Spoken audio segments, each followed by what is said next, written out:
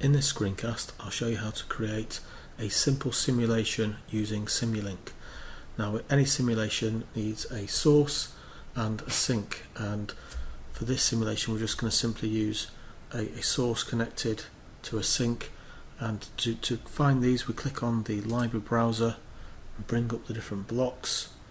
And for the source we're going to use a sine wave generator, so we simply click on this, hold the button down and then release, and that is then put into place.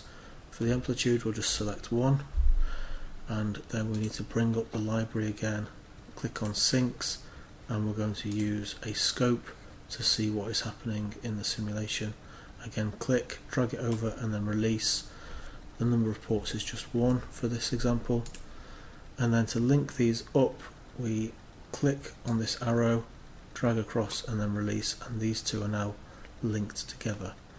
If we double click on the sine wave, there are different options that we can set.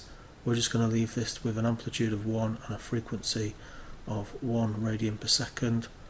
Click OK there, and we're now actually ready to run the simulation. So we click on this round button here, this play button, and that has run the simulation now.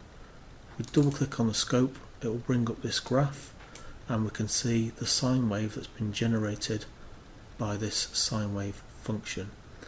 We can click to zoom in, we can click to rescale everything back to the original settings, but overall that is how we can create very simple simulation in Simulink.